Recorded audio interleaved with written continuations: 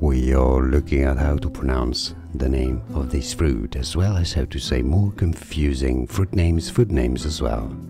Stay tuned to learn more. Okay, so a lot of people know this fruit from New Zealand, right? If you know and if you want to hear how they say it in New Zealand, they say it as Feijoa. Feijoa, okay, Feijoa. So a lot of people in English-speaking countries pronounce it that way, Feijoa. But it's originally more of a Portuguese name, Portuguese named after a Portuguese botanist, and it's also present in South America. Feijoa, Feijoa, it's said in Portuguese. So if you hear Feijoa, well, that's also correct. Feijoa for a more Portuguese-sounding pronunciation, or Feijoa in New Zealand. And now you know, more videos for you here to learn more. See you there. Thanks for watching.